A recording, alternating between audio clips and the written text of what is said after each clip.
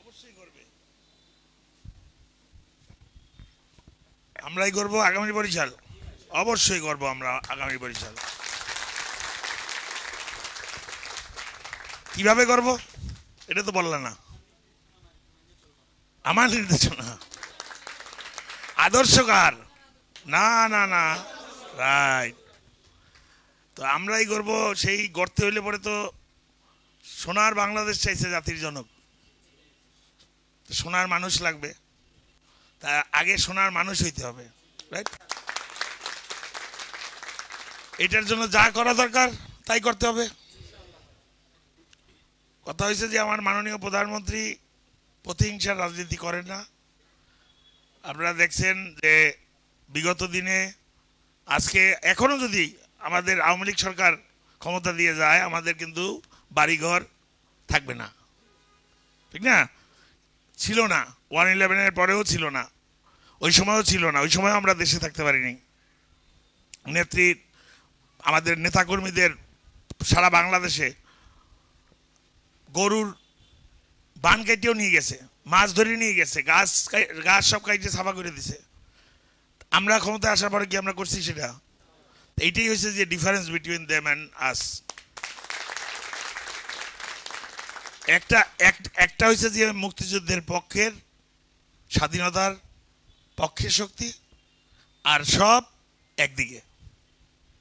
যখনই এই এই যে মুক্তিযুদ্ধের যারা অপরাধী ছিল তাদের যে বিচার করছে মাননীয় প্রধানমন্ত্রী, 96-তে কিন্তু চেষ্টা করছিল, সেই কারণে কিন্তু তখন তাদের অবস্থা আরও শক্তিশালী ছিল।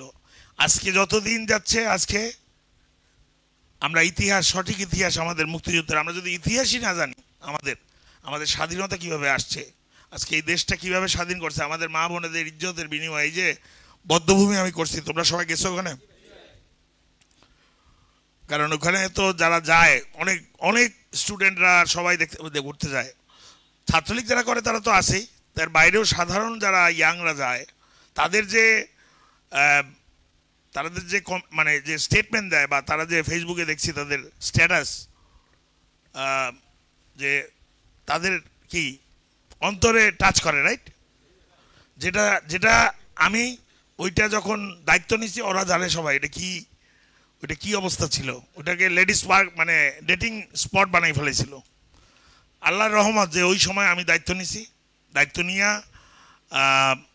এবং আমি যে আমার আগে যে কাজগুলি হয়েছে, যারা বিল পায়, যারা ঠিকাদাররা, তাদের প্রতিটি বিল দেওয়ার আগে আমি, কারণ দিতে তো আমার হবেই যেহেতু কাজ করছে যারা, তো ওই জায়গাগুলি সব পরিদর্শন করতাম। তো ওই পরিদর্শন করতে কিন্তু আমি গেছি ওখানে বদ্ধভূমিতে। বদ্ধভূমির বিলের জন্য আসছে যখন, আমি গেছি বদ্ধভূমিতে। এর আগে আমিও তো এই শহরে জন্মগ্রহণ করছি, আমি ওই জায়গাটা তো আমিও জানি না যে ওই জায়গা বদ্ধভূমি, এবং ওই জায়গাটা ওই টর্চার সেল, ওই জায়গায় এই বাংকারগুলি ওখানে আছে লুকাইয়া।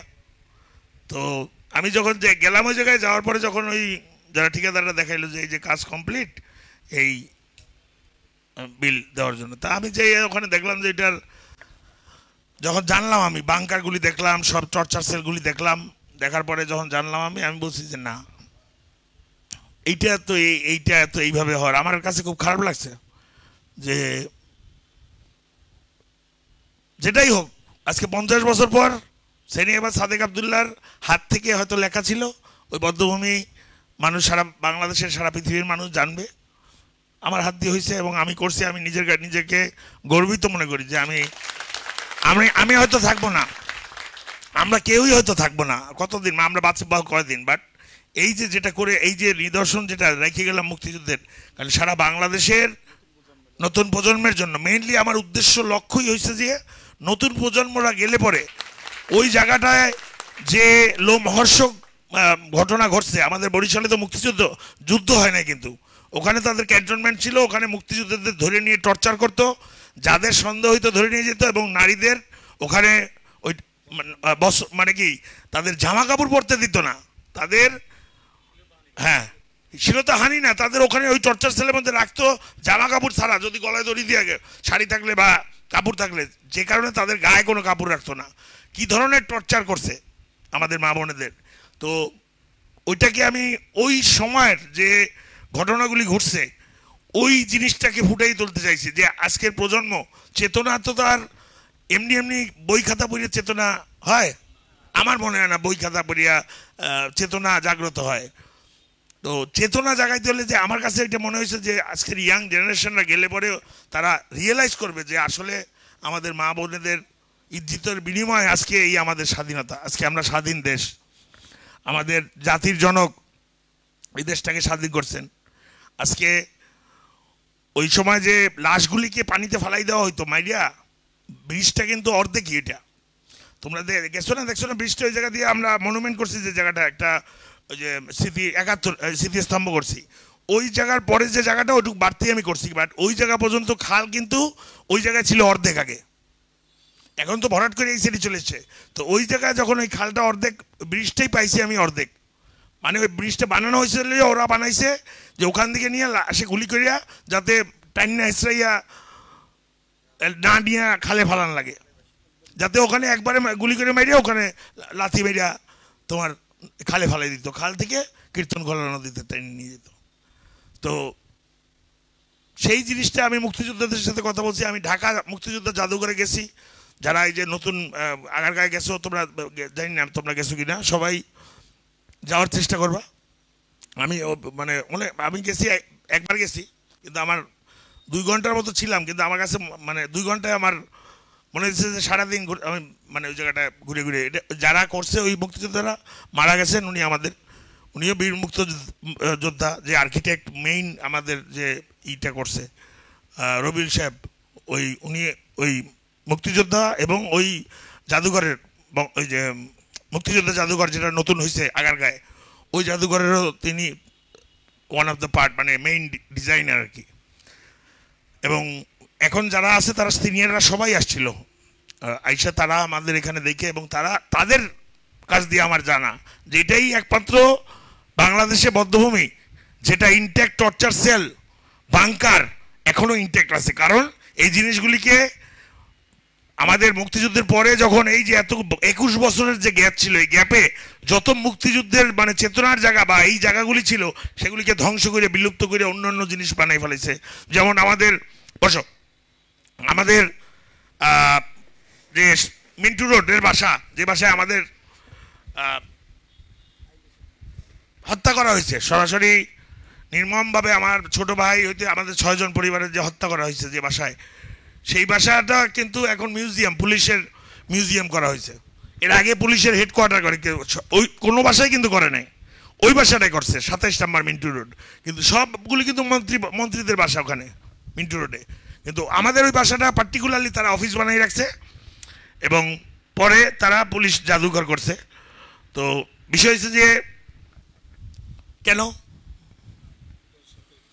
যে জানো 32 নম্বরকেও তারা করার চেষ্টা করছিল, পারে নাই, যেহেতু এটা বঙ্গবন্ধুর বাড়ি এবং আটকানো ছিল। তারপর তো আইসা ওখানে তো নেত্রী থাকতেন, আমরাও থাকতাম, আমরাও থাকছি ওই বাসায় 32 নম্বরের বাসায়, যখন প্রথম মাননীয় প্রধানমন্ত্রী দেশে আসেন।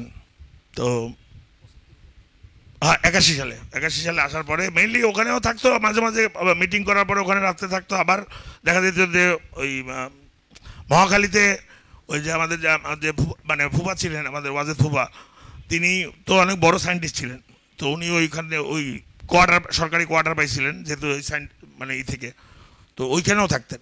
তো যাই হোক, বিষয়টা না, বিষয় হচ্ছে যে তোমাদের মাত্র শুরু, অনেক দূর যাইতে হবে। লক্ষ্য উদ্দেশ্য, ওই যে আমার মুরব্বী চলে আসছে, আমার আব্বা, আসেন এসেছেন। আরে বসি কেমনে, আপনি বলছেন যে আমাদের মুরব্বী, মাথার তাজ, আমাদের সাদা মেয়া কালা মেয়া। হ্যাঁ না, আমি শুনতেছিলাম আপনার দেখলাম যে আজকে অ্যাক্টিভ বেশি আপনি, কারণ হচ্ছে যে ওয়ার্ড হয়েছে যে আপনার, তো বুঝছি, আমি বুঝতে পারছি, আমি 4 নম্বর ওয়ার্ড, আপনি 4 নম্বর ওয়ার্ডের লোক, তো এর জন্য এর আগে তো কোনো, এর আগের যে কয়দিন গেল জিজ্ঞাসা করলেন না, তো আজকে কেন জিজ্ঞেস করলেন? আজকে বলছেন যে চিনি, তো কয়েকজনের চিনি আমার। বসো বসো।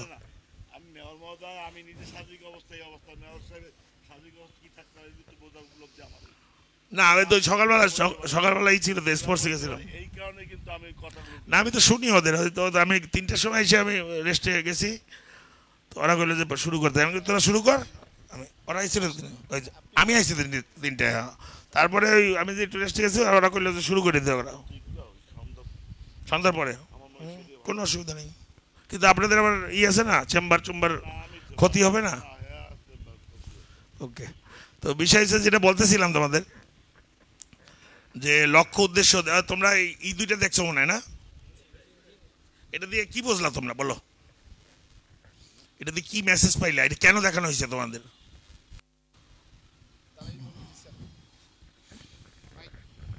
মাইক দাও।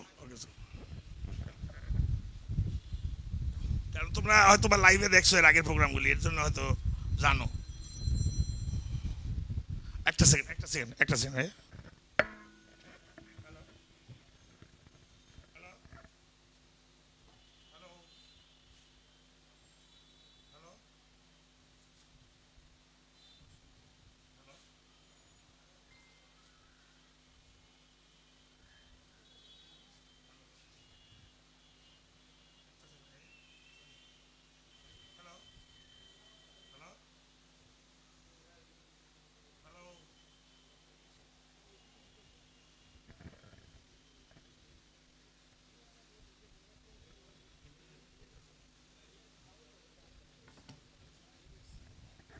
হ্যাঁ বলো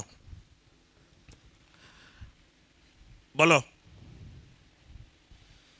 আসসালামু আলাইকুম। ওয়ালাইকুম আসসালাম ওয়া রাহমাতুল্লাহি ওয়া বারাকাতুহু। হাসান জিশান, বাংলাদেশ ছাত্রলীগ বরিশাল মহানগর 4 নং ওয়ার্ডের কমিটি গঠনের লক্ষ্যে মতবিনিময় সভায়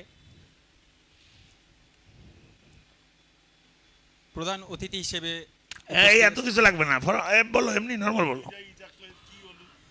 জি, এই 2টা ভিডিওর মাধ্যমে আমরা বুঝতে পারলাম যে আমাদের জননন্দিত মেয়র সেরনিয়াবাদ সাদেক আব্দুল্লাহ ভাই বরিশালবাসীর জন্য যা করেছেন এবং তার 4 পুরুষ যা বরিশালবাসীর জন্য বিগত দিনে এবং ভবিষ্যতেও যা করবেন ইনশাআল্লাহ, সেইটা আমাদের মাঝে ফুটিয়ে তুলেছেন এই 2 নেতা। না, এটার মধ্যে দিয়ে তো এইটা বুঝায় না। আমার 4 পুরুষের কথা ওরা বুঝবে কেমন? ওটা তো আমিই কইতে পারবো, ও তো ওরা কইতে পারবে? ওরা আমার সাথে থাইকে যেটা দেখছে এত বছরে, সেটাই ওরা বলছে। জি, আপনি মেয়র, ওর নেতা, তার নেতা কি করে, তারা সেই কাজগুলি তাদের দিয়েই তো করাইছে। আমি তো আর করিনি, করছি জি না ভাই, তাদের মাধ্যমেই তো করাইছে। যেহেতু তারা এই কাজগুলি যে হইছে বা কি হইছে তারা ভালো জানে আমার থেকে, যে কারণে তারা কিন্তু তাদের বক্তৃতায় প্রতিটি পয়েন্ট টু পয়েন্ট, যেহেতু তারা নিজেরা সম্পৃক্ত ছিল প্রতিটি কাজে, সেহেতু কিন্তু তারা এই যে মান্না বলছে কি প্রথমে কার কথা বলছে? প্রথমে মাননীয় প্রধানমন্ত্রী, বঙ্গবন্ধু মাননীয় প্রধানমন্ত্রীর উন্নয়নের কথা বলছে, রাইট? তারপরে আবুল হাসান আব্দুল্লাহ চাচার কথা বলছে, তারপরে কিন্তু আমার কথা বলছে যে আমি কি করি। হ্যাঁ, সাজ্জাদ সবকিছুর মধ্যে কিন্তু সাজ্জাদ দেখো প্রতিটা কথাই কিন্তু একটা কথাও কিন্তু আমার কাছে ভালো লাগছে। এই কারণে আমি বক্তব্যগুলি দেখাইতেছি যে তারা তাদের নেতার প্রতি কতখানি, তোমরা কি তোমাদের যারা নেতা হইবে তাদের প্রতি অতখানি তাদের সম্বন্ধে জানো? জি ভাই, এই যে মান্না ভাই যারা আছে মহানগরের নেতৃবৃন্দ, তাদের সম্বন্ধে কি ওরা যেভাবে জানে ওদের নেতা সম্বন্ধে, তোমরা জানো তোমাদের নেতা সম্বন্ধে? জি জানি। হ্যাঁ, জি, ভেরি গুড, জানলে তো ভালো। গুছাই কইতে হইবে এইভাবে, জি ভাই, বোঝো না কি বলছে?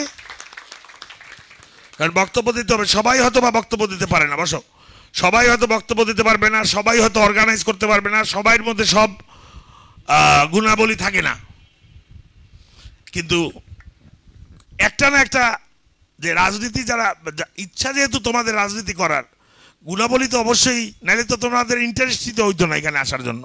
এবং তোমরা জানো যে এখানে আসলে পরে বিগত দিনের যে রাজনীতি বা অন্যান্য জায়গার যে রাজনীতি, সেই রাজনীতি এখানে করা সম্ভব না।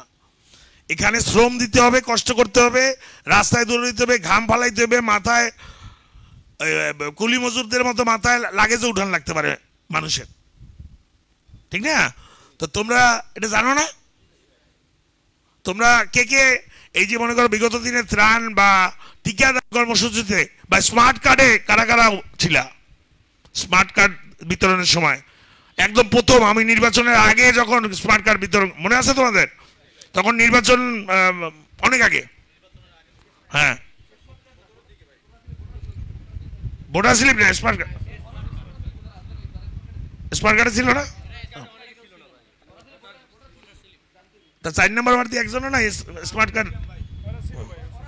ওই যে ওরা ছিল, ও ছিল, ওই যে ও ছিল, হ্যাঁ, ভেরি গুড। গেঞ্জি আছে, গেঞ্জি আছে, ওই সময় গেঞ্জি আছে, ভেরি গুড। তাহলে তো গেঞ্জি দেখলেই আমি বুঝতে পারবো যে ওই সময় গেঞ্জি তো ছিল অন্যরকম। হ্যাঁ, ডিফারেন্ট ডিফারেন্ট, রাইট। ওই গেঞ্জি আর পরে আসে নাই তো, রাইট রাইট, থ্যাংক ইউ। তো বিষয় হচ্ছে যে এই যে কাজগুলি, আমাদের কাজ কি? আমাদের কাজ হচ্ছে যে মাননীয় প্রধানমন্ত্রীর আজকে দেশে আমাদের 3 বার আমরা ক্ষমতায়, আজকে আমাদের যে উন্নয়নগুলি, এই উন্নয়নগুলি দেখা যেতেছে অনেক ক্ষেত্রে, যেহেতু আমি জনপ্রতিনিধি, আমি আগে বুঝতাম না, আমি মেয়রের দায়িত্ব নেওয়ার পর এটা আমার কাছে রিয়েলাইজেশন হয়েছে যে এই যে নিজে তদারকি করে এই ডিস্ট্রিবিউশনগুলি যদি আমি না করতাম, আমি নিজে তদারকি করিয়া, এবং আমি কেন ছাত্রলীগকে ব্যবহার করছি, কেন ছাত্রলীগরা, তারা তো নিঃস্বার্থভাবে, তারা তো সবাই ওই কর্মচারীর, যেহেতু ছাত্রলীগ দিয়ে করাইছি সেহেতু কিছু লোকদের আমার স্টাফ বানানো লাগছে, নাইলে দেখা যেত যে বিভিন্ন লোক বিভিন্ন ধরনের কথা বলতো যে ভাই সিটি ছাত্রলীগ দিয়ে সে সিটি কর্পোরেশনে কাজ করায়, চাঁদাবাজি করায়, এইটা করায়, সেটা করায়, বিভিন্ন ধরনের কথাবার্তা আসতো, যে কারণে কিন্তু আমি এমপ্লয় করে নিয়েছি কিছু লোক, যাতে এই কথা না বলতে পারে। মেইন যারা কাজ করে নিয়োগ দিয়ে নিছি আমি সিটি কর্পোরেশনে, কারণ আমি জানি যে এই কথা আসবে। এবং সিটি কর্পোরেশনের, কোনো সিটি কর্পোরেশনের কর্মচারী কর্মকর্তাদের পক্ষে এই যে আমরা যেভাবে কাজগুলি করছি, আমি যেভাবে চাই সেই কাজগুলি তাদের, মানে আমি জানি তাদের অনেক, আমি তাদের তো প্রায় আজকে 4 বছর, প্রথমে 1 বছরে তো আমি তো সারা দুনিয়া দেখছি মানুষ নিয়ে আমাদের কাজ, ছোটবেলাতে দাদা মন্ত্রীরা ছিল, বাপে মন্ত্রীরা ছিল, সো এগুলি তো দেখছি আমরা কিভাবে মানুষকে, মানুষ আসছে গেছে, কিভাবে মানুষকে রান করতে হয়, কিভাবে মানুষের এই কাজগুলি করতে হয়।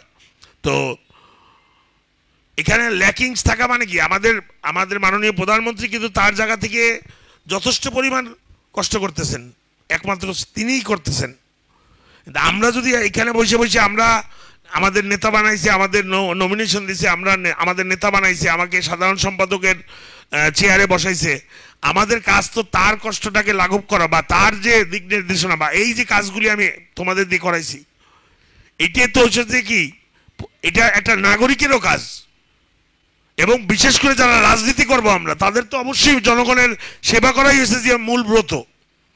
রাজনীতি কার জন্য? রাজনীতি নিজের জন্য, তোমার সংসার চালা, চাকরি করার জন্য তোমার না, ঠিক না?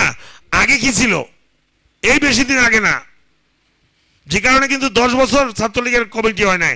আজকে এই যে 10 বছর 12 বছর তারা আমার সাথে, মহানগর ছাত্রলীগ কোনো কমিটি ছিল না, কিন্তু তাতে কি আমার মিছিল কম হয়েছে? বেশি হয়েছে না? তো এখন কি কম হইবে কইতেছো? কমিটি হয়েছে, এখন কি আরো বেশি হইবে? আচ্ছা, ঠিক আছে। কারণ হচ্ছে যে তাদের যে পরীক্ষা, তারা যে ওই যে বলি আমি, ওই তারাও বলে আমি যে রাজপুত্র, বা তাদের নিয়ে গর্ব করি আমি। আজকে তাদের যে কমিটি, কতজনে কত কথা বলছে না, কত ধরনের সুযোগ নেওয়ার। আজকে এই ছেলেগুলি, তাদের যদি, এখন অনেকে বলতে পারে যে সংগঠন তো মানুষের জন্য, ঠিক না? সংগঠনের জন্য মানুষ না তো, নাকি? সমাজ পরিবর্তন, মানুষ পরিবর্তন, দেশের উন্নয়ন করার জন্যই তো সংগঠন। তো তাদের যে শ্রম আমার পিছনে, আজকে আমি যেখানে আসছি, এটার পিছনে অবশ্যই সিনিয়ররা তো আছেই, আমার মা বাবার দোয়া আছে, সবই আছে, কিন্তু মাঠে প্রত্যক্ষ ভাবে আমার ডাইরেকশনটাকে বাস্তবায়ন, আমার নির্দেশনাগুলিকে বাস্তবায়ন করছে কারা? ছাত্রলীগ। মিছিল সার্থক করছে কারা? ছাত্রলীগ। কাদের দিয়ে আমি ভরসা করিয়া মাননীয় প্রধানমন্ত্রী প্রোগ্রাম সাকসেসফুলি করছি? ছাত্রলীগ। বরিশাল সিটি কর্পোরেশন কাদের মাধ্যমে আমি সোজা করছি? ছাত্রলীগ। তো ছাত্রলীগ ব্যাড এক্সাম্পল বিগত দিনে যেগুলি হয়েছে, বরিশাল শহরেও হয়েছে এই ঘটনাগুলি। এখন এইটা তো আর মনে করেন আমি এইটার ব্যাখ্যা আমি দেব না, আমার দল সেই হয়তোবা সেই সময় এই ধরনের সিচুয়েশন ছিল না, তখন হয়তোবা ক্ষমতায় এই যে জাহাঙ্গীর কাকুরা তাদের তারা ত্যাগ করছে, সেই ত্যাগের উপরে দাঁড়িয়ে তো আজকে আমরা এই চেয়ারে বসছি। আজকে তাহলে অভিভাবক হয় না, বা আমি সময় আমারই ব্যর্থতা। বাবাও তো বয়স হয়ে গেছে, সে সময় দিতে পারে না, মাঝখানে একটা প্রেক্ষাপট গেছে। আজকে আমিও হয়তো বা যদি 10 বছর বা 10 বছর না 15-20 বছর আগে সরাসরি রাজনীতিতে হয়তো যদি আসতাম, আমিও হয়তো বা 8-10 জন যেরকম সেরকমই হয়তো থাকতাম। যেহেতু আমি এই অভিজ্ঞতা নিয়ে আসছি, আমি শ্রম দিয়ে আসছি, বাইরে সারা দুনিয়া দেখে আসছি। আমার আমি বলি না মাঝে মাঝে যে অনেকে বলে এইটা বললেন কেন, এটা কেমন দেখা যায়, আপনি বাথরুম পরিষ্কার করছেন। আরে ভাই, কাজ করছি, আমি বাথরুম পরিষ্কার করছি না কি করছি ওইটা বড় কথা না। আমি নিজের টাকায় নিজে ইনকাম করি, আর নিজে বাপের পরিচয় না। আমেরিকায় কেউ বাপের পরিচয় চলা যায় না, বাংলাদেশে চলা যায় বাপ মামুগো পরিচয়। আমেরিকায় বাপের পরিচয় কেউ চেনে না। তোমার কর্মকাণ্ডর তুমি যোগ্যতা কি সেটার উপরে তোমার কিন্তু পরিচয়। বাপ যত বড় প্রেসিডেন্ট থাকুক আর যেই থাকুক, কিন্তু আমাদের বাংলাদেশে কি দেখা যায় যে বাপ দাদা মামা বড় থাকলে পরে অটোমেটিকলি সে একটা বড় বিষয় হয়ে যায়, কিছু না করেই হয়ে যায়। তো সেইটা আমরা হইতে চাই না, আমরা মানুষ হইতে চাই। সোনার মানুষ হইতে হলে আগে তোমার রিয়েলাইজ, এই যে কষ্ট করতেছো তোমরা আজকে, তোমাদের রিয়েলাইজেশন আসতেছে, তোমরা কিন্তু স্বেচ্ছায় করতেছো না। প্রথমে এত কষ্ট লাগছে, ভাই এগুলি কি আমাকে দিয়ে ইয়ে করাই, এর কোনো কাম হইলো, বই রেছি ছাত্রলীগের কমিটি দেয় না, হুতাহুতি আমাকে দিয়ে ইয়ে করাইতেছে খাড়াইতেছে না, মনে হইতেই পারে এটা অস্বাভাবিক কোনো বিষয় না। আগে দেখছো আওয়ামী লীগ করে মানে হয়েছে যে কি, আওয়ামী লীগ করে মানে ওই হুন্ডা চালায়, হ্যাঁ হুন্ডা, টেন্ডারবাজি, টাকা, গরম, মাস্তানি, ঈদের সময় যে দোকানপাটে শার্ট পরিয়া চলে আসছে টাকা পয়সা না দিয়া, এটি একটা বিশাল বড় কৃতিত্বর ব্যাপার। হ্যাঁ, আর দরিদ্রদের উপরে জুলুম করা, এটা একটা বিশাল বড়, আমার বিশাল বড় একজন মাস্তান আমি না। তো আমরা দেখছি, আমি আমার ব্যক্তিগত জীবনের কথা বলি যে আপস অ্যান্ড ডাউন, ক্ষমতা চিরস্থায়ী না। আর ক্ষমতা মানুষের উপকার করার জন্য, সেই ক্ষমতাটা যদি শক্তি দেখানোর জন্য, যে আজকে মাননীয় প্রধানমন্ত্রী পারতো না যারা আমাদের পরিবার সহ হত্যা করছে তাদের মানে ফায়ারিং স্কোয়াডে দিয়ে তাদের ওই যে মারতে পারতো না, না কই, সে তো করে নাই, সে তো ধৈর্য ধরছে, সে আইনিভাবে বিচার করাইছে। কিন্তু প্রতিটা বিচার কেউ বলতে পারবে না যে বেআইনিভাবে মানবাধিকার লঙ্ঘন হয়েছে। মানবাধিকার লঙ্ঘন বরিশাল শহরে দি কি বলে আমি তো বুঝি না। আমরা কোনো আমরা কাউকে বাধা দিই, কেউ মিটিং করতে বাধা দিই, এরকম বরিশালের মতো অন্য জায়গাও তো মোটামুটি আমার মনে হয় না যে কোনো জায়গায় এখন গায়ে পড়িয়ে যদি আসে আমাদের, সেটা হলো যে অন্য জিনিস। তো এই জন্য বলে গুম হয়ে যায়, কেটা গুম হয়েছে বরিশাল শহরে কদেই গুম শুনছি তো এখন না, ওই যে যখন বিগত দিনের নেতারা যখন বিএনপি সরকার ক্ষমতা ছিল তখন শুনছি গুম হয়েছে। আওয়ামী লীগ এই যে আজকে এত বছর আমি বরিশাল শহরে কই, আমি তো দেখিনি যে কারো উপরে অত্যাচার, বিএনপির কোনো লোক বা অন্য কোনো দলের, মানে সে আওয়ামী লীগ না অন্য দলের লোককে আমরা অত্যাচার করছি, বরঞ্চ আমরা সমীহ করে কথা বলছি, সম্মান দিয়ে কথা বলি আমরা। হ্যাঁ, সহাবস্থান কোনটা? সহাবস্থান বঙ্গবন্ধু জাতির জনকের ছবি বঙ্গবন্ধু উদ্যানে ঢাইকে দিয়া খালেদা জিয়াকে প্রোগ্রাম করতে দেওয়াটা সহ অবস্থান না। সহ অবস্থান আপনারা আপনাদের মতো চলতেছেন, আমরা আমাদের মতো চলতেছি। নীতিগত জায়গায় রাস্তায় আপনারা নামবেন, রাস্তায় আমরা নামবো, ঠিক না? আমরা তো ঘর বাড়ি যে জ্বালাই পড়াইতে যাব না, আমরা সেই রাজনীতি আমরা করি না। আজকে জীবনের অনেক অভিজ্ঞতা মাননীয় প্রধানমন্ত্রী, আজকে দেখো একজন নারী আজকে তাকে কোন জায়গায়, আর আজকে তাকে বাঁচাই রাখছে কেন? মনে করছিল কি করবে একজন মহিলা,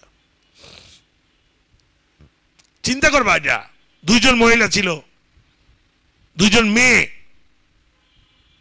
তাদের তো ভয়ের টালায় বাংলাদেশেই আসার কথা না, বংশের গোষ্ঠী সহ নির্বংশ করে দিয়েছে। তাই তাদের কষ্টটা চিন্তা করো। একটা সাধারণ মানুষ হলে পরে পাগল হয়ে তো রাস্তায় নামার কথা। এই যে আমার বাবারে দেখি, এই যে এত চিন্তা করি আমরা মাঝে মাঝে, আমরা তো ছোট ছিলাম, আমরা তো উপলব্ধি রিয়েলাইজ করতে আজকে রিয়েলাইজ করি আমি যে কি হয়েছিল, এবং আরো রাজনীতিতে আসার পরে আরো বেশি আমার রিয়েলাইজেশনটা আসছে বেশি। বুঝলেন না, আগে কি মানে মারা গেছে আমাদের পরিবারে সব ঠিক আছে, এটা তো জন্মের পর দিয়ে শুনতেছি, বড় হইতেছি, সবই আছে আমাদের।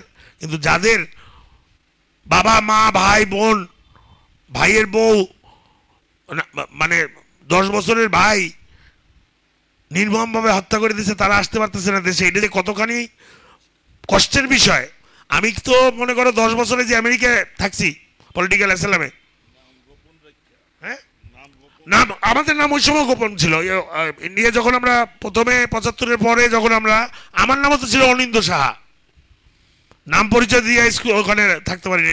মাননীয় প্রধানমন্ত্রী রেহানা বাবু তারা সবাই নাম পরিবর্তন করিয়া, কারণ ওই যে নাম জানলে পরে আইসা খুঁজে যদি তালুকদার। হ্যাঁ, তো বিষয়টা কি, বিষয় হচ্ছে যে আজকে কাদের জন্য আমরা জানি যে আমাদের জীবনে আমরা যখন দেশে বাবারা আসছে, মাননীয় প্রধানমন্ত্রী আসছে, আমরা জানিয়ে আসছি না যে আমাদের জীবন আবার, আমাদের জীবনের উপরে হুমকি আছে, আমরা আমাদেরকে আবার সেই রাজনীতি করতে গেলে আমাদের মারতে, রাজনীতি না করেও তো থাকতে পারতাম না, কি দরকার। তো টাকা পয়সা বা ওই দখলবাজি বা এগুলি করার জন্য কি আমরা রাজনীতি করি? আমাদের পরিবারের এই আমার বাপ, আমার ফুপুরা, বা আজকে মাননীয় প্রধানমন্ত্রী যে আসছে, এই যে ফজলে নূর, তাপস, ফজলে সাম্পর, কি দেবেন তাদের বাপ মারে ফেরিয়ে দিতে পারবো আমরা? পারবো? মাননীয় প্রধানমন্ত্রীর টাকা পয়সা দিয়ে কি হবে? তার বাবা মা ভাই বোনদের আমরা ফিরিয়ে দিতে পারবো? পারবো না। আমরা পারবো কি, জাতির জনকের সে যে লক্ষ্যে, তার বাবার যে স্বপ্ন বাস্তবায়ন করার জন্য তিনি আবার দেশে আসছেন, এই দুঃখী মানুষকে, আজকে দুঃখী মানুষের মুখে তিনি কিন্তু হাসি ফুটাইছেন একমাত্র জননেত্রী শেখ হাসিনা। তাইলে 21 বছর যারা বঙ্গবন্ধুকে মারার পরে যারা ক্ষমতায় ছিল, তারা কি করছে? তারা পাকিস্তান আমাদের বানাইতে পারে নাই। আমাদের রন্ধে রন্ধে দুর্নীতির একদম মানে কি ঘুষ খাওয়া পার্সেন্টেজ হয়েছে যে কি মামুলি ব্যাপার, এটা নর্মাল ব্যাপার। আসলে কি এটা নর্মাল ব্যাপার? একটু চিন্তা করো না তোমরা। কিন্তু আমরা কিভাবে মানে ওইটাকে নর্মাল করে নিতেছি, কোনো বিষয় না। আরে চাকরি, আরে মেয়র মহোদয় তো টাকা যেহেতু নেয় না, চাকরি তো হইবে না।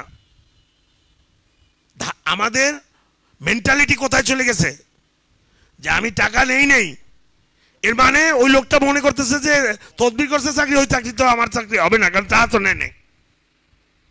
আর যদি চাকরি হয় মনে এমনি হয়ে গেছে। বোঝেন না কি বলছি? তাহলে আমাদের মানসিকতা কোথায় চলে গেছে? এটা কি স্বাভাবিক মানসিকতা? আপনাকে চিন্তা করেন, আপনারা আজকে আপনারা তরুণ, এটা কি স্বাভাবিক ব্যাপার? যেহেতু আমি এই পরিবারে জন্মগ্রহণ করছি, এই জিনিসগুলি এখনো আমি, হ্যাঁ আমি বুঝি যে আপনাদের কিছু করার নাই, আমারই মেরে ফেলাইতে চায়, আমাকেই মেরে ফেলাইতে চায়। তা সাধারণ মানুষ তো মামুলি ব্যাপার, কিন্তু আমাদের একত্রিত হয়ে আমাদের এই শক্তি হিসাবে আজকে আপনাদের ভিতরে, এই যে আজকে সারা বাংলাদেশের মানুষ যারা ইয়াং তরুণ প্রজন্ম, তাদের নিয়ে যদি আমরা সেই মোকাবেলাটা করি, মাননীয় প্রধানমন্ত্রী গণতন্ত্রের মানস কন্যা, তিনি যে বারবার বলতেছে তরুণ তরুণ তরুণ, কারণ তরুণদের মধ্যেই সে খুঁজে পাইতেছে। কারণ যাদের নিয়ে এতদিন করছে, তারা যে পর্যন্ত করার সে পর্যন্ত শেষ। এখন যারা নতুন তৈরি হবে, আমাদের পরিবর্তনটা নতুনদের দিয়ে পরিবর্তনটা আনতে হবে। সোনার বাংলাদেশ আমরা করতে পারি নাই এত বছর, ভালো কথা বললে লাভ নেই তো। আমরা পারি নাই মানে আমরা কি ব্যর্থ? তো নিশ্চয়ই আমরা মরার আগ পর্যন্ত চেষ্টা করে যাব যে আমরা পারি নাই, আমাদের প্রজন্ম যেন সেই জিনিসটা, যে স্বপ্নটা যেন তাদের মধ্যে দিয়ে বাস্তবায়ন হয়।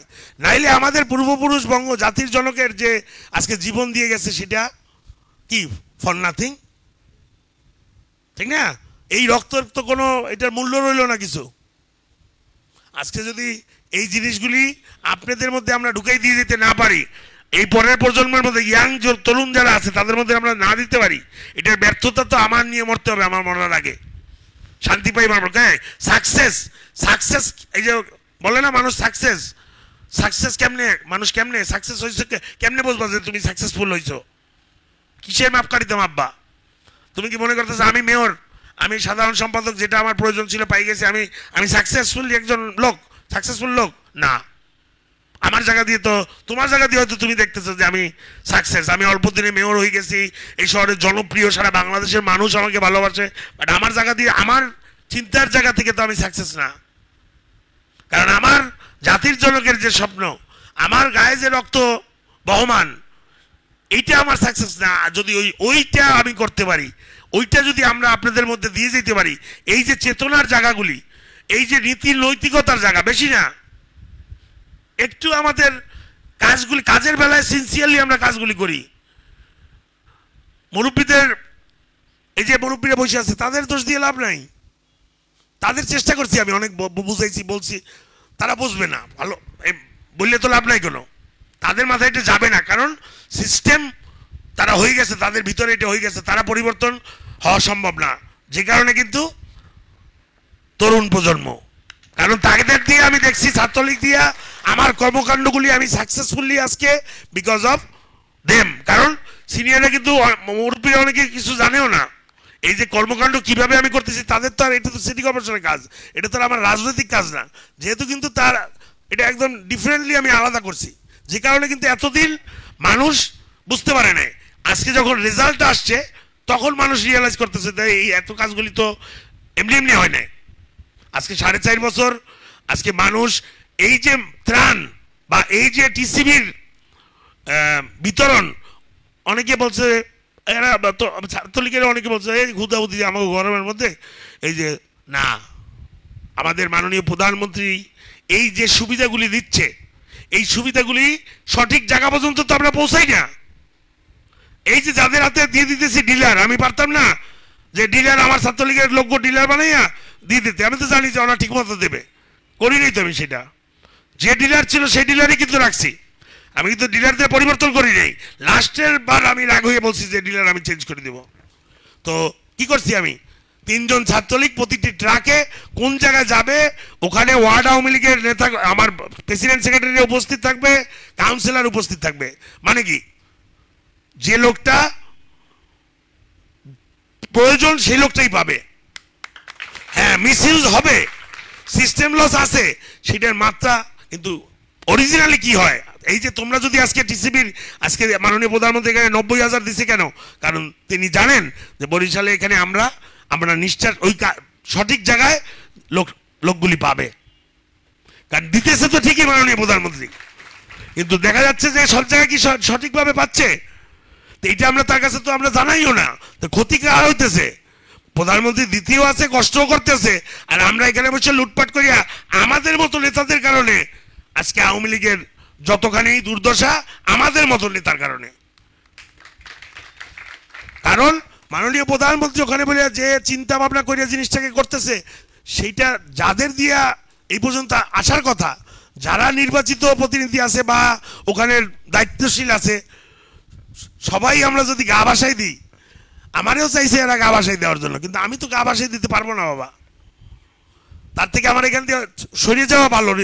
আমি বলছি না যে আমি ওই সময় মনে নাই যে আমি রিজাইন দেবো, আমি বলছি, কারণ মাথা ভাঙে আমি তো অন্যায় করি নাই, আমি যদি অন্যায় করতাম, এই যে সবাই বলছে কি যে না এইটা বলা যাবে না, তুমি বললো না রিজাইন করো, রিজাইনের কথা কেন বলবো না আমি, আমার যদি অপরাধী হই, আমার তো এই চেয়ারে থাকার আসলেই তো কোনো রাইট নেই।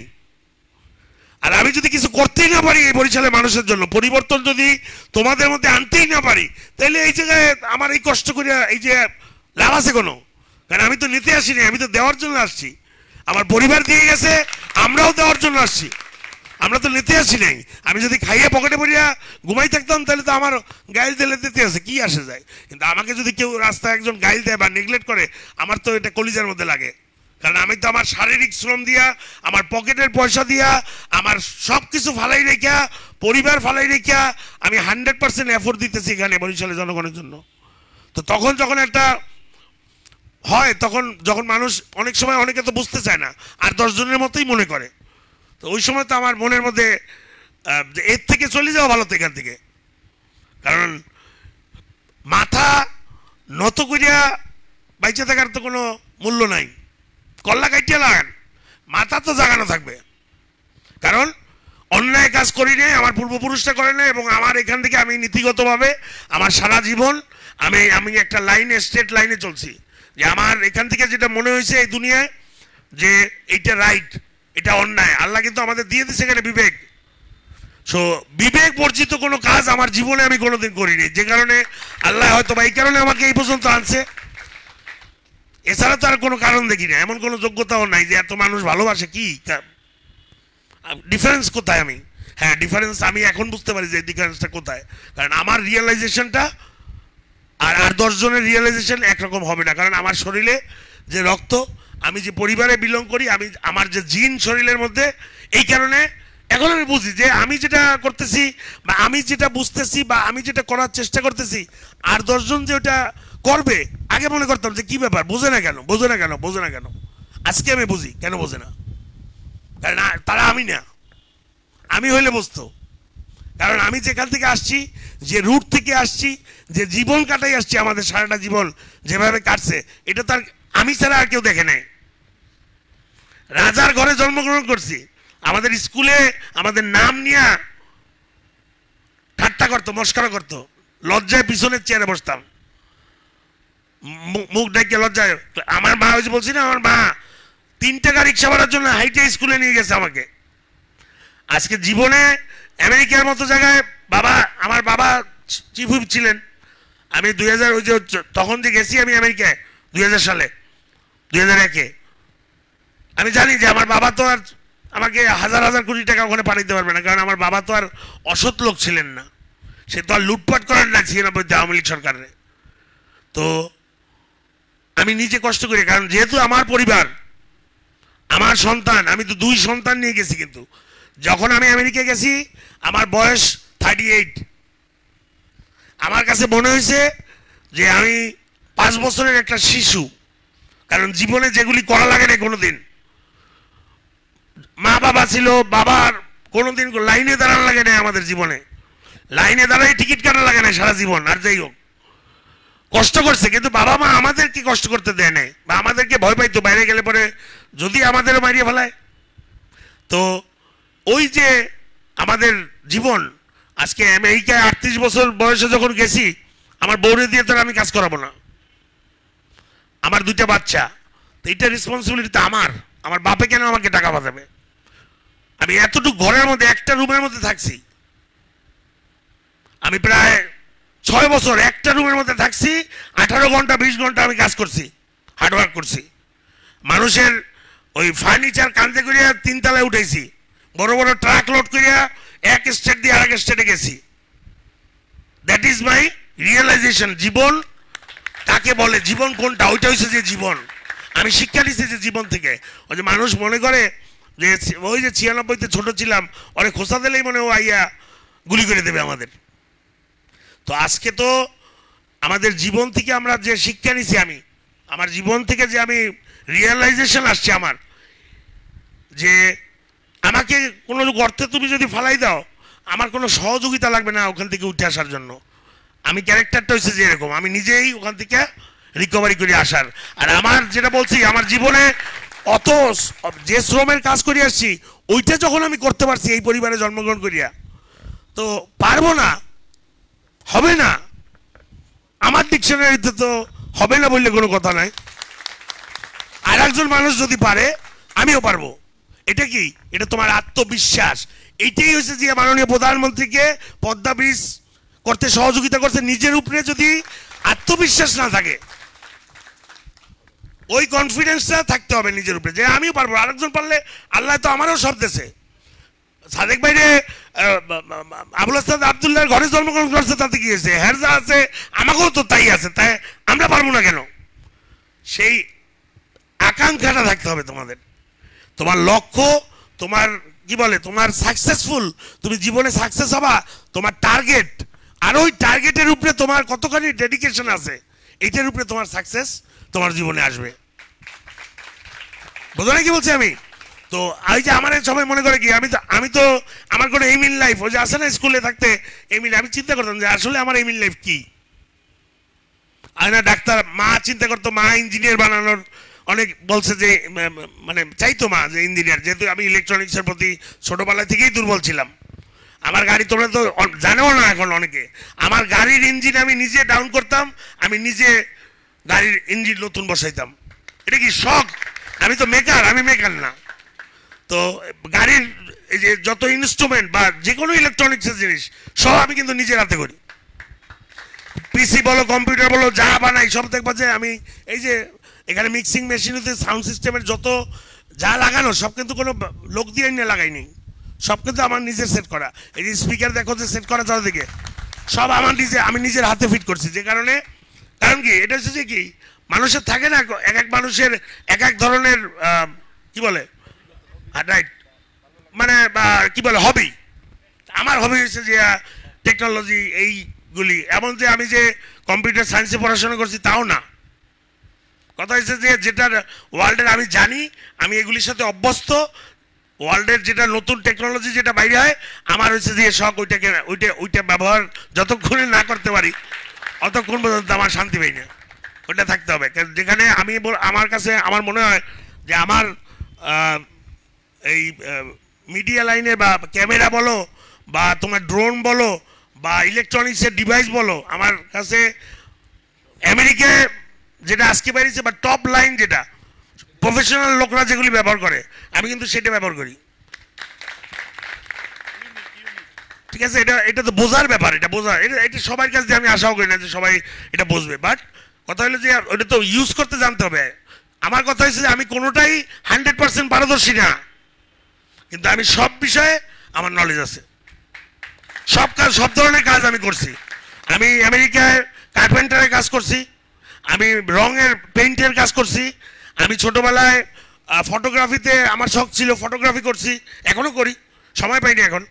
আমি কি বলে ছবি নিজে প্রিন্ট করতাম, নিজে ওয়াশ করতাম। আমি ব্ল্যাক অ্যান্ড হোয়াইট ছবি নিজে তুলে নিজে ওয়াশ করতাম। এনলার্জার ছিল আমার, মানে এক্সপিরিয়েন্স। এগুলি কি আমার এগুলি তখন মা বাবা বলতো যে এগুলি তোর জীবনে এই যে তুই অযথা এগুলি করতেছো, কোনো কাজে লাগবে না এগুলি তোর জীবনে। এই যে ড্রামস আছে, ড্রাম বাজাইছি, আমি বাজাইতে পারি না, শখ রেখে দিছি। ওই মাঝে মাঝে বসে একটা দুইটা বাড়ি দিই, ভাল লাগে। আসলে আমার তো আমার জীবনে তার মানে এই রাজনীতির বাইরে, এই বরিশালের মানুষের বাইরে তার তো আর এখানেই আমার স্টাক। এখান দিয়ে বাইরে যেখানে আমি আসছি যে রাস্তা পর্যন্ত, এখান থেকে ব্যাক করার সুযোগ নাই আমার কোনো। এখান থেকে যে আমি ছাইড়ে চলে যাব সেই যাওয়ার সুযোগ নেই। কারণ বাপের আশা আকাঙ্ক্ষা, মাননীয় প্রধানমন্ত্রী যে দায়িত্ব দিয়েছে সেই দায়িত্ব অনেক বড় দায়িত্ব, অনেক বড় রেসপন্সিবিলিটি। যে কারণে হলো যে দেখো না যে আমি টায়ার্ড হয়ে যাই মাঝে মাঝে। কারণ এই ওজনগুলি ক্যারি করা তো একটু একটু ব্যাপার না। এই শহরটাকে কোথা থেকে কোথায় নিয়ে আসছি। আজকে মানুষ বলে, আজকে প্রিন্সিপাল শিক্ষকরা বলে, প্রতিটি কলেজের প্রিন্সিপালরা বলে না, প্রশংসা করে না তোমাদের নিয়ে। তো এটার পিছনে তো আমার রাত তার দিন নেই, শ্রম দেওয়া লাগছে। এই শহরের মানুষের মেন্টালিটি, ইয়াং জেনারেশনের মেন্টালিটি, তোমাদের মানসিকতা এই পরিবর্তন হয়ে গেছে। তো এখন তোমরা ওইভাবে তো আর আগের বরিশালের ইয়াংরা যেভাবে চিন্তা করতো তোমরা তো সেইভাবে চিন্তা করো না। তোমরা আমার মতো করে চিন্তা করো, ঠিক না? নাকি ভুল বললাম? তো বিষয় হচ্ছে কি, ওই যে জিনিসগুলি আমি যেটা করি লাইভে দেখাই, অনেক জিনিস আছে মনে হয় সিলি, বাট আমি যাদের জন্য যাদের উদ্দেশ্যে করি তাদের কাছে তো আমি হিরো। অনেকে মনে করে যে এই একজন মেয়র, একটা রেসপন্সিবিলিটি আছে না, উনি লাফাই পড়তেছে, গোসল করে পুষ্করিণীতে, কাকুরা বলে এটা লাইভ করার কি হলো। আমি কি, এটা তো আপনারা বুঝবেন না। আপনাদের কাছে মনে হইতেছে এটা মেয়র কি আসমান দিয়ে টপকাই পড়ছে নেই। আমি তো এই শহরের সন্তান, আমি তো এই মাটির সন্তান, আমি তো কীর্তনখোলা নদীতে গোসল করতে, সাঁতার কাটতে পছন্দ করি, আমি বাইক নিয়ে ঘুরতে পছন্দ করি, দ্যাট ইজ মি। সেই সবগুলি আমি কিন্তু পূরণ করতেছি। কিন্তু মানুষের কাছে মনে হইতেছে ও মেয়র মধ্যে মোটরসাইকেলে ঘুরে, কত বিশাল একটা ব্যাপার। কিন্তু আমার কাছে কি, আমার শখ পূরণ করতেছি। আমি এই মোটরসাইকেলে যাচ্ছি, সবার সাথে দেখা হইতেছে, একা একা বাইরে যাই। কারণ আমার লাইফটা তো হয়ে গেছে কি, সবাই চাই থাকে সবসময় আমার দিকে, যেই আসে চাই থাকে। সো আমার পার্সোনাল লাইফ বলতে তো কিছু নাই আর। বাথরুমে যতক্ষণ থাকি ততক্ষণ হইলো পার্সোনাল, এর বাইরে লোক তো সবসময় থাকেই আমার সাথে। আর চেয়ারটা এমন চেয়ার, সবাই কিছু না কিছু চাওয়া আছে আমার কাছে, কারণ আছে আমার কাছে। অনলি ছাত্রলীগ, কারণ আমার আমার মনে হয় যে তাদেরকে সেই শিক্ষাটা দিতে পারছি, কারণ গত মাননীয় প্রধানমন্ত্রীর যে জন্মদিনে 18ই আগস্টের ঘটনার পর 28শে সেপ্টেম্বর, আমি তো ঢাকায় ছিলাম তখন, মাননীয় প্রধানমন্ত্রী তখন, হ্যাঁ এই ঠিক 1 বছর 21-এর এই মাননীয় প্রধানমন্ত্রীর সেই জন্মদিনে আমিও ঢাকায়, ওই সময় বিভিন্ন ওই ষড়যন্ত্র চলতেছে, অনেক ধরনের প্রোপাগান্ডা মাঠে যে আমাকে পাঠাইতেছে, আমি আর আসবো না, আমেরিকা চলে গেছি, প্রধানমন্ত্রী আমাকে রাজনীতি করতে দেবে না, অনেক কথাবার্তা মাঠে, বরিশালের মাঠে ছড়াইছে। তো ওই মাননীয় প্রধানমন্ত্রীর জন্মদিনের দিন আমি উপস্থিত না, মানে ছিলাম না বৃষ্টির মধ্যে, তারপরেও আমি দেখছি, তো আমি ক্যামেরা দিয়ে ওদের বলছি যে তোরা আমার দেখাবি, উপরের ক্যামেরা, আমার অ্যানেক্স ভবনের উপরে অনেকগুলি ক্যামেরা লাগানো আছে, যে ওই যে আইটি, ওইগুলি তো আমি ঢাকা বিষয় দেখতে পারি, অফিসের সব, তো ওই ক্যামেরাগুলি তো সবগুলি দিয়েই আমি দেখছি ঢাকা বিষয়। তো এরকম মানে ইয়াং, শুধু ইয়াং না, প্রতিটি ওয়ার্ড থেকে যারা কোনোদিন মিছিলে আসে নাই তারা ওই দিন আসছে, কারণ তারা ওই দিন আসছে, আমি নাই, আমাকে ফেরত আনার জন্য। আমি তো বুঝছি যে কেন তারা ওই দিন আসছে। তো ওই দিন আমার কাছে রিয়েলাইজ হয়েছে যে না, আসলে তো তাহলে কিছু মানুষের মনে সেই জায়গাটা করতে পারছি হয়তো, নাহলে তো সবাই জানে যে আমি ফেরত আসলে পরে কী হবে, টেন্ডারবাজি করতে পারবে না, আমি ফেরত আসলে চাঁদাবাজি করতে পারবে না, আমি ফেরত আসলে লুটপাট করতে পারবে না। তারপরেও যারা আমাকে চায় তারা তো অরিজিনাল আমাকে ভালোবাসেই চায়, নাকি ভুল বললাম?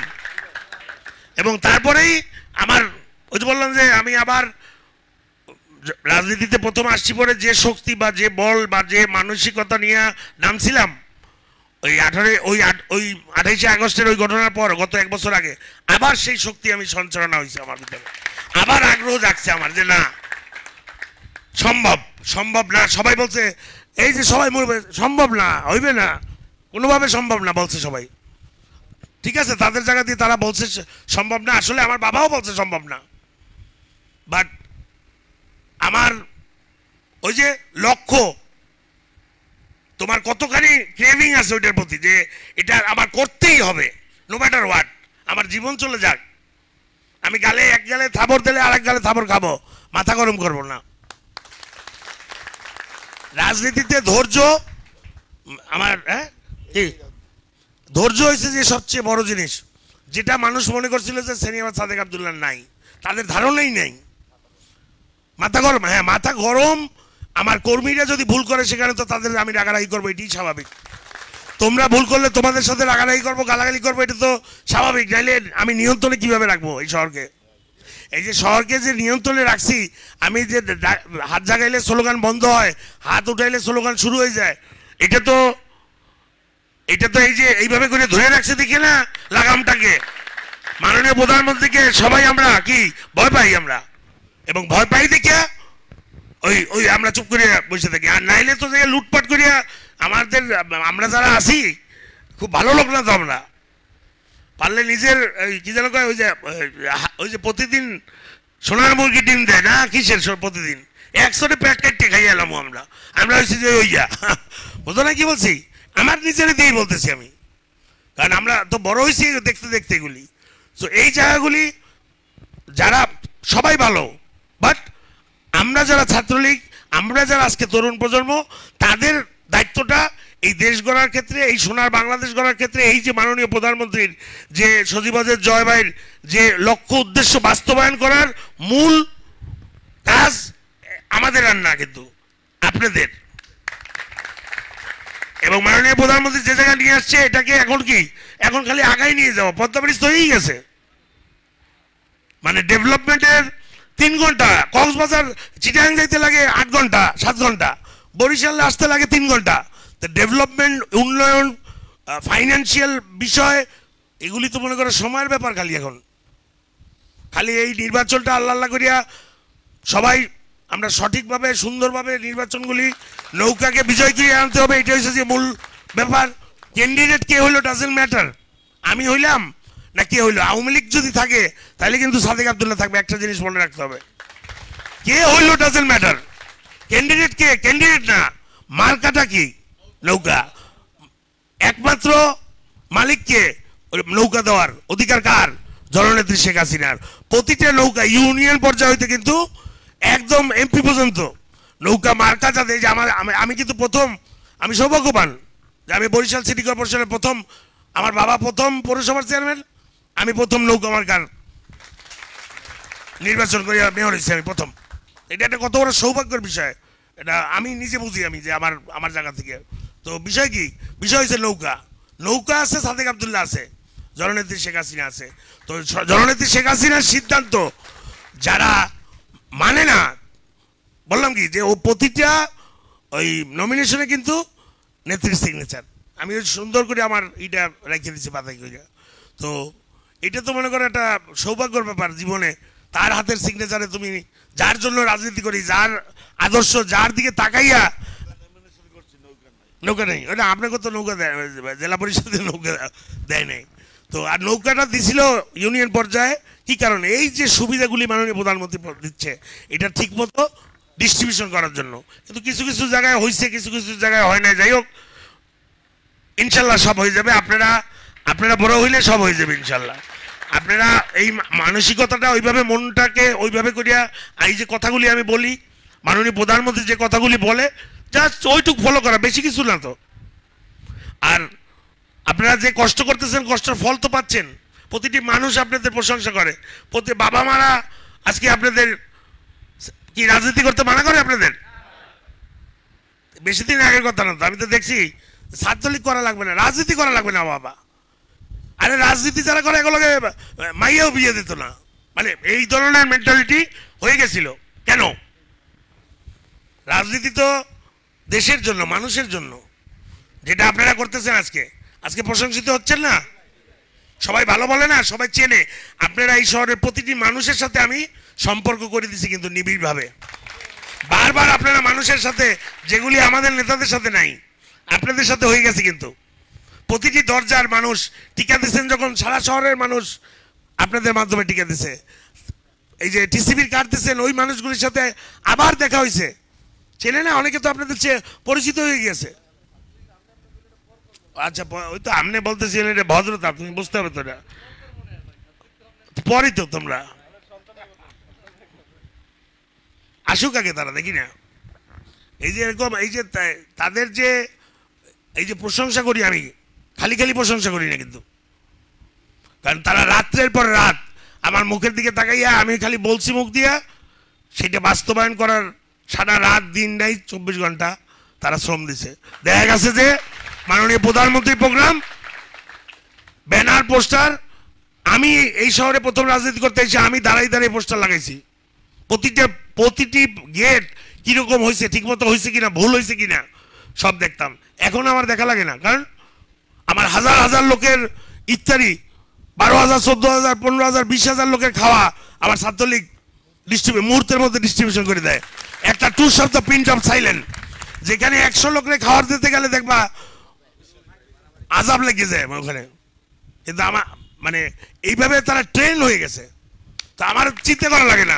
কোনো প্রোগ্রামে এখন আর আমি ডাইরেকশন দিই না, কিছু বলি না। মিছিলের আগে আমার কোনো অর্গানাইজ করা লাগে না, কোনো স্বেচ্ছাসেবী আমি প্রথমেই ব্যবহার করিনি, যে মিছিলকে লাইন করিয়া বা মিছিল এইভাবে শৃঙ্খলাবদ্ধ করিয়া। অটোমেটিকলি তারা তাদের দায়িত্ব অনুযায়ী তারা যে যেখানে থাকে মিছিলে তারা সেটা পালন করে, আমার বলে দেওয়া লাগে না। এটা কি, যখন নিজের মনে করবেন আপনি, যখন এই দলটাকে আপনি মনে ওন করবেন, তখন এই দলটা, এই দেশটা যখন ওন করবেন, রাস্তায় একটা ময়লা পড়ে থাকলে আপনার গায়ে লাগবে যে এই দেশটা তো আমার, খালি আমার এই বাড়িটা আমার না, এই জামাটা আমার না, ওই যে গরিব লোকটা রাস্তায় বসে আছে সেও আমার, ঠিক না? মানুষকে যদি ভালোবাসতে না পারেন, এটা ভিতর থেকে আপনি আসতে হবে মানুষের প্রতি ভালোবাসা, আর নাহলে ওইভাবে আমার মতো জড়াই ধরতে পারবেন না, তো ঘেন্না লাগবে আপনাদের। এটা মানুষের প্রতি ভালোবাসা ভিতর থেকে আসতে হয়। কারণ আমার ওই যে বললাম যে আমার বাপ দাদারে দেখছি আমার ব্লাডে এটা, এই কারণে দেখবেন আমি যখন ধরি, যত ময়লা হোক হাত ধরে করি, সব করি, আমার ঘেন্না লাগে না কিন্তু, কারণ সে মানুষ। যখন আপনি চিন্তা করবেন সে মানুষ, তো ওই বরঞ্চ তখন আরো তার প্রতি ভালোবাসাটা আসবে আপনার। তো আপনাদেরকে ধন্যবাদ। এই খাবার আমি কি বলতে চাইছি আপনাদের সব বুঝাইতে পারছি মনে হয়, কারণ প্রতিদিন আমি এক কথা বলতে ভালো লাগে না আমার, ওই এক ডায়লগ, গদ বাঁধা ডায়লগ নাই আমার কাছে। বুঝতে পারছি? ওই যে এক জিনিস প্রতিদিন আপনাদের ওই 1 নম্বর ওয়ার্ডে যা বলছি 2 নম্বর ওয়ার্ডে কিন্তু তা বলিনি, 3 নম্বর ওয়ার্ডে কিন্তু সেটা বলিনি। আমার যখন যেটা মনে আসতেছে মুড অনুযায়ী সেটাই আমি বলতেছি, যেটা আপনাদের শোনা প্রয়োজন। আর ও তো ডেলি দেখলাম ক্যামেরা অন করে বসে দিচ্ছে, কি লাইভ করো তুই? লম্বা করে আস, কাজ করে কর। আজকে বাংলাদেশের প্রতিটি জেলা, ঢাকা মহানগরীতে শুরু করে সব জায়গায় আমার কাছে ভালো লাগে যে প্রতিটি সম্মেলন আমরা কিন্তু এখন দেখতে পারি লাইভে। হ্যাঁ, প্রতিটা রাজনৈতিক প্রোগ্রাম গুলি আমরা এখন না, এইটা বলবো না, শুরু যেখান দিয়ে হোক হয়েছে তো হইতেছে, এটাই হচ্ছে যে বড় কথা, এটাই হচ্ছে যে স্যাটিসফ্যাকশন। আমি কি, আমাকে স্বীকৃতি দেওয়া লাগবে না। 3D জেব্রা ক্রসিং আমি প্রথম করছি, 5 বছরের গ্যারান্টি দিয়া আমি প্রথম করছি, আমাকে স্বীকৃতি দেওয়া লাগবে না। এটা সারা বাংলাদেশ যখন হবে অটোমেটিকলি আমার মনে শান্তি লাগবে, এটা আমি চাইছি। স্বীকৃতিটা বড় কথা না। হ্যাঁ অবশ্যই, কারণ তো আপনার স্বচ্ছতা, জবাবদিহিতার এই যে ফেসবুকে আপনি ভালোভাবেও করতে পারবেন, হারাদিন হুতাকামেও মানুষের জ্বালানোর জন্য মহিলাদের ওই যে ইফটিজিং করা ও করতে পারবেন, হুদাহুদি কমেন্ট। বাট আপনি যদি ভালো কাজে লাগান, এই যে আমরা যেটা করতেছি কি, আমাদের কর্মকাণ্ডগুলি বিস্তার হইতেছে, এটা দেখিয়া যদি কোনো মানুষ যে না বোঝে, সে লোকটা দেখে বোঝা ও এটা এভাবে করছে, ওই লোকটা আগ্রহ করে করবে, রাইট? মানুষকে ভালো পারতেছে। আজকে বড় বড় মেয়রদের দেখি ড্রেনের মধ্যে নামতেছে, ভালো লাগে আমার কাছে খুব। এটা তো তাদের করা উচিত, এটাই তাদের কাজ। আমারে দেখে করতেছেন এটা তো কিছু আসে যায় না, আমারে দেখে করা লাগবে না, আমারে দেখেন নাই, বাট এটা আপনারা করেন। এটা করলে পরেই আমার মাননীয় প্রধানমন্ত্রীর কষ্টটা কমবে আর কি। কষ্ট তো হবেই, যেভাবে আছে যতদিন আল্লাহ দিলে, আমরাও যতদিন আছি চেষ্টা করে যাব, বাকিটা উপর আল্লাহ নিয়ে আসছে। যেহেতু এই পর্যন্ত যে মাননীয় প্রধানমন্ত্রীর মতো বলতে হয় যে 15ই আগস্টেও তো মারা যেতে পারতাম, যেহেতু আল্লাহ এই পর্যন্ত নিয়ে আসছে, এই জায়গায় তো আসারও কথা না। আমার স্বগত হোসেন হিরণের মারা যাওয়ার কথা, সেই জায়গায় সেই চেয়ারে আমি এখানে হঠাৎ করে না, রাইট? কেউ চিন্তাও করে না, কিন্তু তখন যখন স্বগত হোসেন হিরণ জীবিত তখন কেউ চিন্তা করছে যে আমি এই জায়গায় আসবো? তো ওই যে উপর আল্লাহ আর মাননীয় প্রধানমন্ত্রী আছে, আমার পিতা আছে, তাদের রাজনৈতিক কারণে আমার তো কোনো, আমার পারপাস না, আমি তাদের পারপাস সার্ভ করি, এবং তাদের পারপাসই হচ্ছে যে আমার পারপাস, তাদের পারপাস সার্ভ করাই আমার পারপাস, এর বাইরে আর কোনো কিছু নেই। বলছি না আমি যে প্রধানমন্ত্রী যেটা বলে, এই যে মুক্তবাণী দেখি তো আমি সব জায়গায়, একবার বলছে মাননীয় প্রধানমন্ত্রী, আমি শুধু না, আমার বাপ, আমাদের বাসায় যেখানে যাও তুমি সেরালে, আমার সিটি কর্পোরেশন, আমার বরিশাল ক্লাব, তুমি যেখানে যাও, আমি সবচেয়ে বড় বায়ার বরিশালের দক্ষিণ অঞ্চলের মুক্তার। এইটুকু যদি, এই একটা কথা যদি আমরা না শুনতে পারি, আমি তো দেখি তো ছোট ছোট বিষয়গুলি ছোট ছোট, বাট ছোট ছোট বিষয় হলে পরে এটা কি, আমি যার, এটা তো আমার মনের ভিতরে হইতে হবে। মুখে মুখে তুমি আদর্শ বললে হবে? তোমার কর্মকাণ্ডের মধ্যে তোমার বুঝাইতে হবে যে হ্যাঁ আমি আপনার জন্য, আপনাকে ভালোবাসি, আপনাকে, এই যে তারা কি মুখে মুখে কয় না, তো কাজ করে দেখাইছি আমার জন্য, আর নেতা আপনার জন্য, আপনার ভালোবাসি, আমরা আপনার জন্য জীবন দিতে পারি। হ্যাঁ, তারপরে আমার আস্থা তাদের প্রতি আসছে যে না, তাদের পরে দায়িত্ব দিয়ে আমি নিশ্চিন্তে ঘুমাই। এর আগে তো পারিনি, আমার তো প্রতিটা মুহূর্ত টেনশন লাগতো কোন জায়গায় ষড়যন্ত্র, কারণ এই ষড়যন্ত্র তো আজকে দিয়ে না, প্রতিটি ষড়যন্ত্র হওয়ার। আমি কিন্তু এক একটা যখন প্রোগ্রাম করি, মাননীয় প্রধানমন্ত্রী প্রোগ্রাম যখন করছি, আমি প্রতিটি কাজের পিছনে 4টা-5টা প্ল্যান রাখছি। আমি যে ব্যানার করছি ওই যে ওরা ছিল ধরো জানে, ব্যানার করছি 3টে ব্যানার, যে এটা যদি ভট করে বলে যে কি ব্যানার করলা, দোষ আমার উপরে সব, সাথে সাথে যাতে রেডি করে আরেকটা দিতে পারি। সো BCD, কারণ আমি বিগত দিনে দেখে আসছি তো কি হয়, কিভাবে ল্যাং মারে, আমার দোষ না, কিন্তু সিস্টেম করে আমার দোষের মধ্যে ভালো, কেউ কিছু বুঝবে না তখন, আমরা তো জানি না কিছু। কিন্তু তোমার কালার যা হওয়ার দায়িত্ব যেহেতু আমার ছিল মাননীয় প্রধানমন্ত্রী, এটা তো মানুষের জীবনের, এই যে জাহাঙ্গীর কাকুরা রাজনীতি করে, সর্বশেষ হয়েছে যে মাননীয় প্রধানমন্ত্রী, মানে দলের যে প্রধান, তার প্রোগ্রামটা অর্গানাইজ করা। এটা তো একটা রাজনীতি যারা করে, আমরা যারা রাজনীতি করি, আমরা তো কত প্রোগ্রাম অর্গানাইজ করি না, প্রতি বছরই তো কত কয়েকশো প্রোগ্রাম আমরা অর্গানাইজ করি। তো সর্বোচ্চ প্রোগ্রাম কোনটা? মাননীয় মানে যে আমাদের দলীয় প্রধান, যেহেতু আমরা রাজনীতি করি, সে যখন আসবে তার যে প্রোগ্রামটা, সেই প্রোগ্রামটা একটা রাজনীতিবিদে আমি মনে করি আমার জায়গা থেকে ওইটা হচ্ছে যে সর্বশেষ পর্যায়ে তাকে হ্যাপি করা। এবং আমার মনে হয়েছে আমি প্রথম দিকেই তো, আমি তো জয়েন্ট সেক্রেটারি তখন, আমার মনে হয়েছে যে আমি মনে হয় মাননীয় প্রধানমন্ত্রী হ্যাপি হয়েছে, হ্যাপি করতে পারছি। আর মানে যখন উনি ওইটা বলছে যে এইটা জনসভা না জনসমুদ্র, আর তো কিছু বলা লাগে না। আমাদের ওইতেই তো মনে করে কলিজা ঠান্ডা হয়ে গেছে। কোনো জায়গায় দেখছো আমার একটা ছবি, আমি কিন্তু কোনো জায়গায় একটা ছবি আজকে পর্যন্ত কোনো জায়গায় আমি যে ব্যানার দিই কোনো জায়গায় দেখবা না যে আমার নিজের ছবি দিয়ে দিই। তোমরা দাও, কর্মীরা দেবে আমার ছবি দিয়া।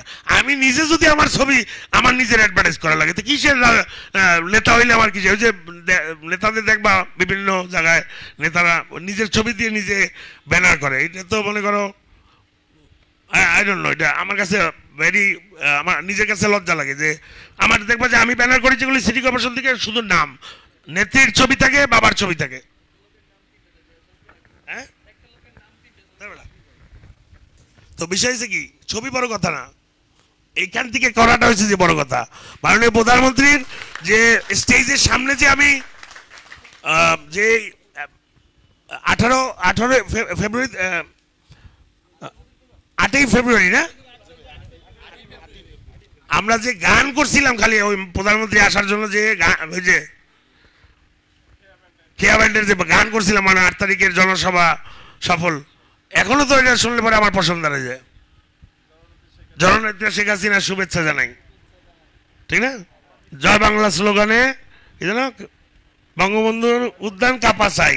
হ্যাঁ, তো বিষয়টা হয়েছে ওইখানে ওই প্রোগ্রামটা আমাদের, আমি যখন অর্গানাইজ করছি, বাবা আমার কাছে দায়িত্ব দিয়ে দিয়েছিল সব, এবং আমি একক হাতে করছিলাম। কোনো ব্যানার লাগাইতে, বড় ব্যানার লাগানো, স্টেজটা কিন্তু দেখো তুমি, ওখানে 7টা বিভাগে কটা, 8টা না বিভাগ, হ্যাঁ 8টা বিভাগে মাননীয় প্রধানমন্ত্রী নির্বাচনের আগে ওই সফর করছে, কিন্তু প্রোগ্রাম করছে। তো আমাদের প্রোগ্রামটা, আমাদের আগে 2টা প্রোগ্রাম, সিলেট আর কলকাতা প্রোগ্রাম করছে। আমি কিন্তু সিলেটের প্রোগ্রাম এবং ওই আগের প্রোগ্রাম দেখছি, আমি দেখিয়া প্রধানমন্ত্রী বক্তব্য কি দিতেছে সেটা কিন্তু আমি শুনছি, যে সে কি চাচ্ছে, মেসেজটা কি দিতেছে।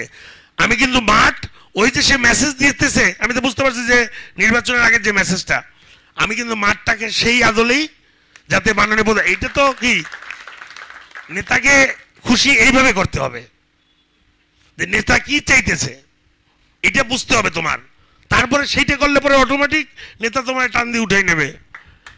তুমি আর একজনকে নিচে ভালাইয়া আর একজনকে ল্যাং মারিয়া, আমাদের বিগত দিনের যে রাজনীতির যে অভ্যাস আমাদের সিনিয়র, মানে মানে যাই হোক, এটা বললে লাভ নেই, আর এটা বললে পরে বেয়াদবি হয়ে যাবে। তো আর একজনকে ছোট করে তুমি কোনোদিন বড় হইতে পারবে না। আর আমার রাজনীতির যে আমি যেভাবে করি, যে আর একজনকে নামাইয়া নিজে ওঠার চেষ্টা করবে, সেই লোক আমার কোনো প্রয়োজন নাই, সেই লোককে আমি পছন্দ করি না, দেখতেই পারবো না। যে আরেকজনকে ছোট করে যে বড় হইতে চায়, তুমি তোমার যোগ্যতায় বড় হবা। আরেকজনকে ছোট করলে এই এফোর্টটা যে দিতেছো, তুমি ক্ষতি কার করতেছো? নেতার। নিজের তো করতেই আছো, তোমার ক্ষতি কেন? আমারে ক্ষতি করতেছো না? আমি কার ক্ষতি করতেছি? মাননীয় প্রধানমন্ত্রী ক্ষতি করতেছি না? মানে এই একটা ডেডিকেটেড, আমি ভালোবাসি একজনকে, আমি ভালোবাসি, তা তুমি কতখানি আমাকে ভালোবাসলা? তুমি যদি আমাকে ভালোই বাসো, তা আমার ভালোবাসার লোকটাকে তো তুমিও ভালোবাসবা, এটাই তো হওয়া উচিত নাকি?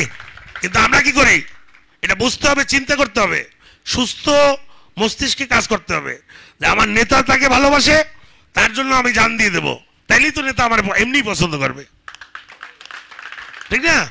ইজি অ্যান্ড সিম্পল বিষয়। ওই যে কূটকৌশল কোনো প্রয়োজন নেই, আমাদের কূটকৌশলের দরকার নেই। রাস্তা সোজা, জনগণের পাশে তুমি থাকবা, জনগণ তোমার পাশে থাকবে। আমি জনগণের পাশে থাকি, ডেভেলপমেন্ট তো হয়তো বা রাস্তা করতেছি, হয়তো বা সব রাস্তা ওইভাবে করতে পারিনি, আমি তো দেখতেছি জনগণ আমার পাশে আছে।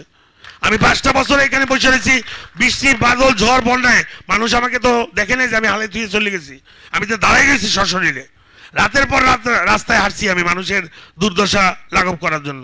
আমার নেতাকর্মীদের, তারা কি সিটি কর্পোরেশনের ঠেকা লইছে? আমার দলের নেতাকর্মীদের কাজে লাগাইছি, প্রতিটি মানুষকে আমি এখানে কাজে ইনভলভ করছি। কার জন্য? এই জনগণের সেবা দেওয়ার জন্য। সো সেটা মানুষ সেটা রিয়েলাইজ করতেছে। এখানে একটা জিনিস বলে দিই, আমি যেভাবে করছি এইভাবে অন্য কেউ এসা করা সম্ভব না। আমি যেভাবে যে পরিমাণে এফোর্ট দিছি এই এফোর্ট কেউ দেবে না এখানে, এটা আশা করাটাও ভুল। এবং আমি যেভাবে আমার কথা যেভাবে প্রতিটি প্রতিষ্ঠান শুনছে, বাস স্ট্যান্ড হইতে শুরু করিয়া অটো রিক্সা হইতে শুরু করিয়া কারো কথা শুনবে না বরিশাল শহরে। এটা সাদেক আব্দুল্লাহ, আবুল হাসান আব্দুল্লাহর পোলা আব্দুর রব সেনিয়াবাদের নাতি দেখি আমার কথা সবাই শুনছে। আমি একটা কথা বললে সবাই সেটাকে গ্রহণ করে নেয়, বোঝে। তারা চিন্তা করে যে না, এ লোকটাই শহরের জন্য খারাপ কিছু করবে না, আমাদের ভালোর জন্যই করবে। তো এই যে আস্থাটা, এটা তো আমার রাজনীতির জন্য অনেক বড় আমার পাওয়া। জনগণ যে এই রিয়েলাইজেশনটা তারা করে, এটাই তো আমার সার্থকতা। এটা আমার সার্থকতা না? যেখানে মানুষ জানতো কি লুটপাট করবে, সাদেক আইছে লুটপাট করার লিগিয়া। কারা কইছে? কোথায় তারা? একটু কানে কানে জিজ্ঞেস করে রাস্তায় যে কারা, তারা কই। জয় বাংলা, জয় বঙ্গবন্ধু।